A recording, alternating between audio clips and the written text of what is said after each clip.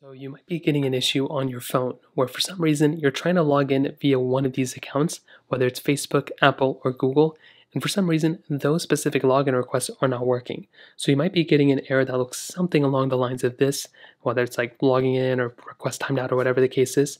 Now, the first thing I would recommend doing is just making sure you are fully logged in and typing in the right credentials of those specific accounts. As long as you are doing that, you are pretty much good to go.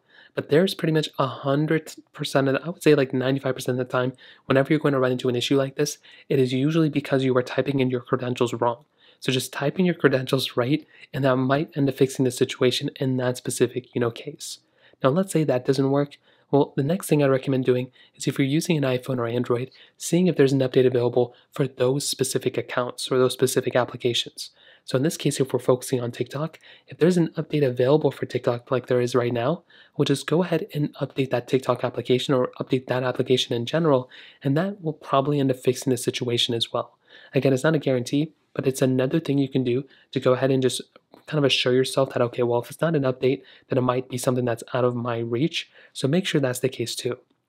Now, another thing I'd recommend doing is making sure that your specific phone also is connected to a proper internet connection. So whether it's like the data connection or Wi-Fi connection, whatever the case is, as long as you are connected to a right connection, you should be good to go. That doesn't mean, everything is going to be fixed, but if it's still not working as of this point, well, it might mean that some, things in the background are actually down. So what this means is basically if you make your way over to like a website like downdetector.com, you don't have to go to this one. I'm not sponsored by them. But one of these websites like downdetector.com, you can make your way over to one of these websites like this.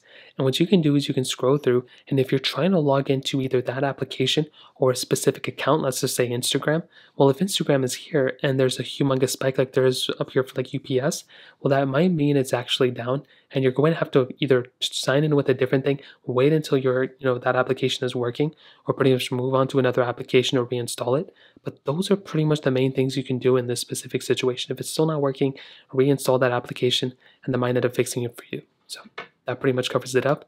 If you have any other thoughts or questions, let me know in the comment section below. Hit the like button, that would mean so much, but definitely hit that subscribe button.